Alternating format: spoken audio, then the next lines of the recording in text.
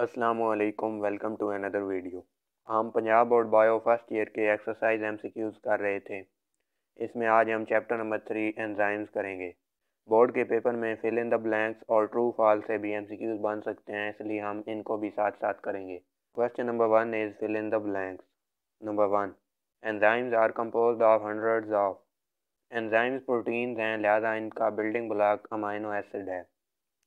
Number 2, some enzymes consist of a non-protein part known as। Enzyme के non protein part को cofactor कहते हैं, और अगर हम एंजाइम के सिर्फ प्रोटीन पार्ट की बात करें तो उसको एपो एंजाइम कहते हैं।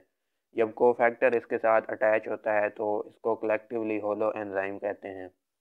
Number 3, many enzymes require non protein component called dash for their proper functioning, cofactor. Number 4, enzymes are highly dash in nature. Enzymes are highly specific in nature. Number 5, the enzymes which carry out the synthesis of dash are integral parts of ribosomes. Ribosomes चूँकि protein बनाते हैं, तो जो enzymes protein की synthesis में involve हैं वो ribosomes के ऊपर प्रेजेंट होंगे। Question number 2, right whether the statement is true और false. The enzymes important in photosynthesis are found in the mitochondria. जो एंजाइम्स फोटोसिंथेसिस के अंदर इन्वॉल्व होते हैं वो क्लोरोप्लास्ट के अंदर होते हैं, तो माइटोकॉन्ड्रिया की जगह पे क्लोरोप्लास्ट आना चाहिए। Large amounts of an enzyme can accelerate chemical reaction. एक एंजाइम का वेरी स्मॉल पोर्शन ही केमिकल रिएक्शन को एक्सेलरेट कर सकता है। लार्ज अमाउंट की जगह पे स्मॉल अमाउंट आना चाहिए। Number 3, Melvin Calvin proposed lock and key model for enzyme action. Lock and की मॉडल एमएल फिशर ने प्रपोज किया था। मेल्विन कैल्विन की जगह पे एमएल फिशर आना चाहिए। Number 4, the active site of an enzyme is composed of 4 regions.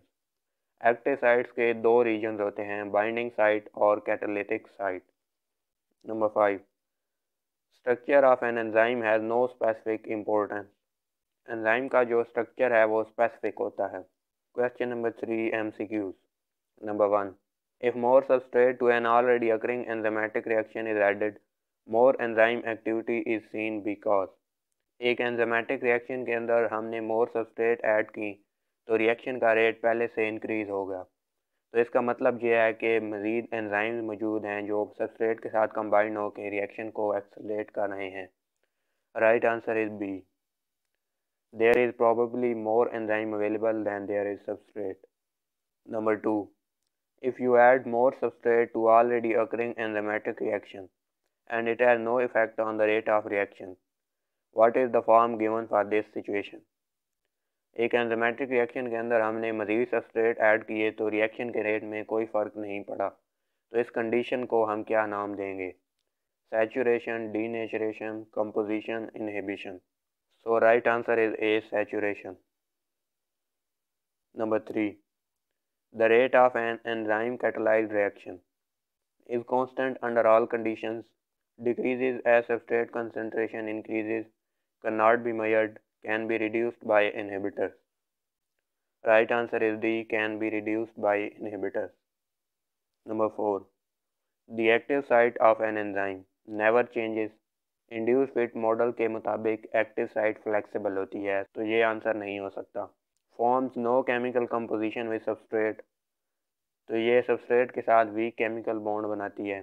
Determined by structure the specificity of the enzyme, तो इसकी वजह से एंजाइम की स्पेसिफिक नेचर को डिटरमाइन किया जा सकता है। Right answer is C. Number 5, which statement about enzymes is not true? They consist of proteins with or without a non-protein part, ये true है। They change the rate of catalyzed reaction, ये भी true है। They are sensitive to heat, ये भी true है। They are non-specific in their action, enzymes अपने action के अंदर specific होते हैं। Right answer is D,